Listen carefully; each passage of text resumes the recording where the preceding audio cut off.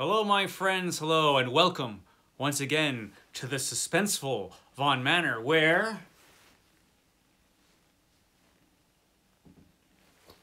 Roger and I have been making some plans for the future. Yes, we've been making some plans, Roger and I.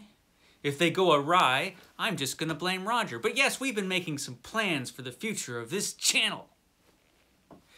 And I just thought I'd talk about them a little bit because I don't have much time to film today. It's actually in the morning, really early, and I've got to go to work.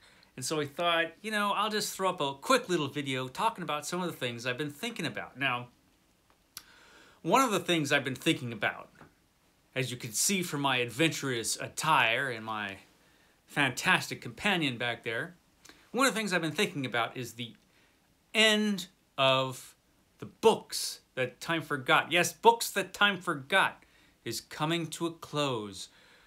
Next week's episode will be the final episode of Books That Time Forgot, which will be released on Thursday, I believe, if everything goes well.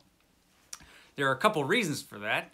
One is I started doing this because of construction on the manor. I packed up all my books, or most of them, put them in boxes, and I was going through the boxes of all these books. At this point, all the construction is done. A lot of those books are coming back into the house, and it's all a big mess. And in some cases, I don't remember which books I talked about and which ones I didn't, because I've done so many episodes of the Books That Time Forgot. I'm like, did I talk about this box?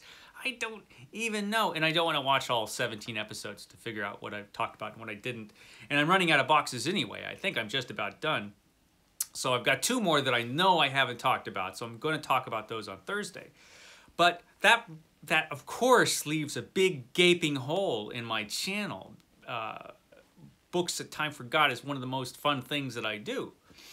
So it's got to be replaced by something. And then I remembered I am no longer bound by the 100 book challenge imposed upon me by the evil CriminOlly. I broke CriminOlly's evil clutches, and basically I just failed miserably at the challenge. And since I failed miserably, that means I can, you know, have hauls again. So, but I'm going to be pretty specific about my book hauls from now on. Because I've already got a ton of books. So two things are going to happen. I'm going to get rid of a lot of books. I'm going to unhaul a lot of books. And the books I get are going to be pretty specific types of books. And I don't know how I'm going to unhaul everything. I am going to have some giveaways. Some I'm going to sell, some I'm going to give away, some I'll probably just... I don't know what I'm going to do with them. But I'm going to unhaul a lot, actually, because I've decided there's just a lot of books I don't need. I could use that space for other things.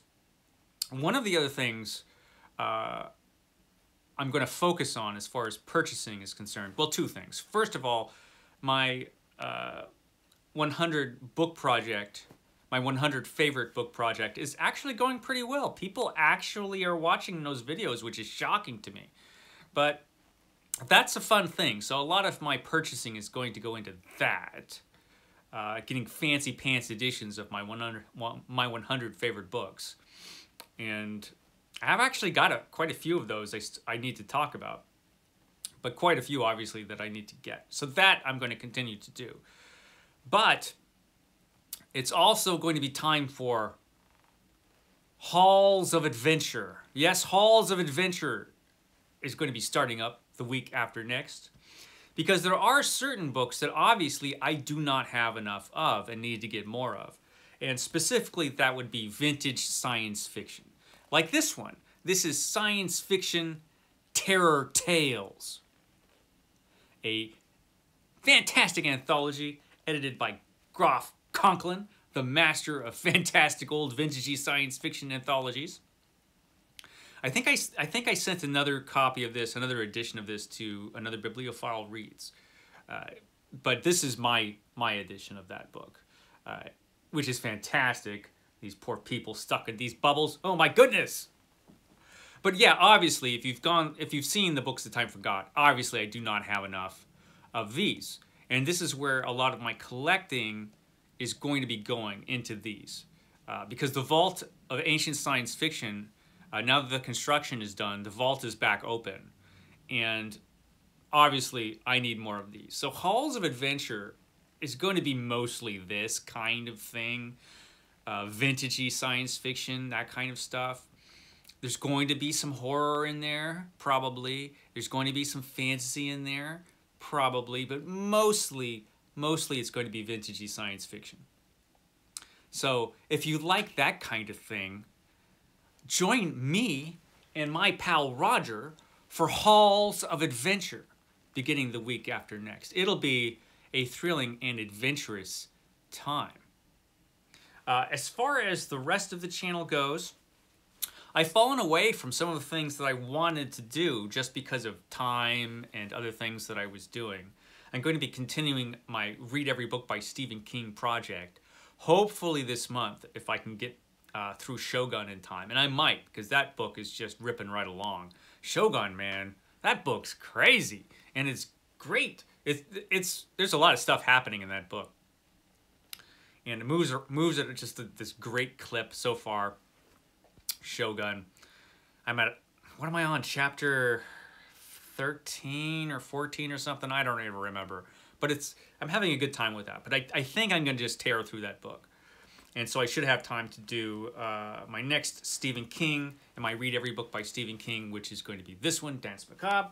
That'll be fun. But there are some other things I want to get back to. And one of the things I've really, really wanted to get back to, and I just haven't because of time, is Edgar Rice Burroughs. I read a few Edgar Rice Burroughs books in the Great Edgar Rice Burroughs Reread, which hasn't been that great up to this point because I haven't read as much as I wanted to. But I'm definitely going to prioritize that because I'm going to be doing more Edgar Rice Burroughs content on this channel just because I don't feel like there's much of it out there, Edgar Rice Burroughs. I don't feel like there's a lot of people talking about Edgar Rice Burroughs. At least not as much as this writer deserves, I think, particularly because of his place in literature. I mean, he was a pretty big deal. He's a super pulpy writer. He's nobody's choice for greatest writer in the world.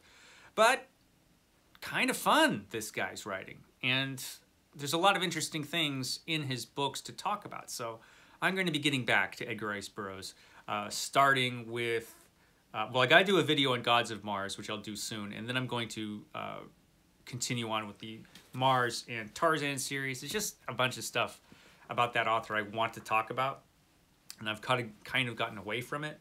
A couple other things I want to get back to, too. One is Frank Herbert. I got to read this book, Children of Dune, because I read this a long time ago, and I know with my recent experience of reading God, it's probably not recent now, but my recent-ish experience of reading Dune Messiah makes me really want to get to this because Dune Messiah was a lot different reading it as an old guy as it was reading it when I was in my 20s, or whenever the hell it was I read it. So this is going to be a different experience, I think, from the first time. Also really, really want to get to the Retro Necro because I only read a couple Necroscope books. And I really enjoyed them. I like Brian Lumley. Again, I read a lot of these when I was younger in the 80s and 90s. And I don't think I appreciated... I enjoyed the books, obviously, because I read them. But I don't think I appreciated him as well as he should be appreciated. He's actually a better author than I gave him credit for. First time I read him. This stuff is just fun. It's just fun, horror-y stuff. So I got to get to this one. I got to continue the Necroscope series. Another thing I'm doing is I'm going to read the rest of Doc Savage as it was published by Bantam, excuse me, Bantam. As it was published by these guys.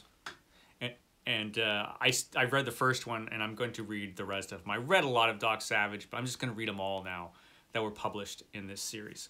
That should be fun. And they're short, so I could squeeze those in pretty easy between my gigantic mammoths that I'm going to be doing.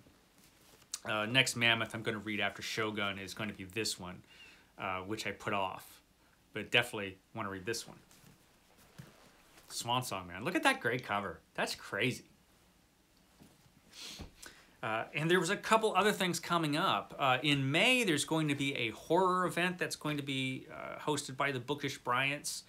I don't think the title of the whole thing or the details have been hammered out yet, but that is happening in May, which is going to be exciting. You know, so a month devoted to horror the way they devote a month to science fiction, and the way March is March Mystery Madness, you know, that kind of thing. So that'll be fun. I'm definitely going to take part in that. That'll be exciting. So whatever, like I said, the details are still being worked out, but that's going to be cool.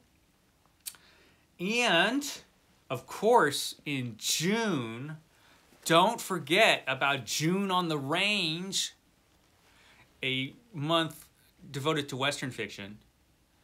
This is one of the books I'm going to be reading in June. This is another one of the books I'm going to be reading in June. And there's some other books I'm going to be reading in June. Westerns tend to be pretty short. I haven't got the details of this hammered out yet, but it's going to be real easy. Basically, it's going to be either read 2 short books or more if you want to. I'm going to read a whole ton of them. But to take part, you could read 2 shorter books or 1 Western that's 500 pages or longer. That's all that's required. It's easy. Or you could read just the whole mess of them if you want. That's what I'm going to do. I'm going to read a whole mess of them in June. So June on the Range. Keep an eye out for that. There was another thing that was going on. A read-along of Conan, Robert E. Howard's Conan. That was going to, but I can't remember when it was going to happen. Shelly Swearingen and I were kind of like talking about it. But now I can't remember when it was happening. I'm going to have to get together with Shelly. Because part of me thinks, was it in May? Because if it's in May, I'm going to have to push it back. Because I got all the horror stuff in May. I don't know. But maybe it was in April. I really have to find out. Because I can't remember. But at some point this year, this is going to happen where we're going to do a Conan read-along.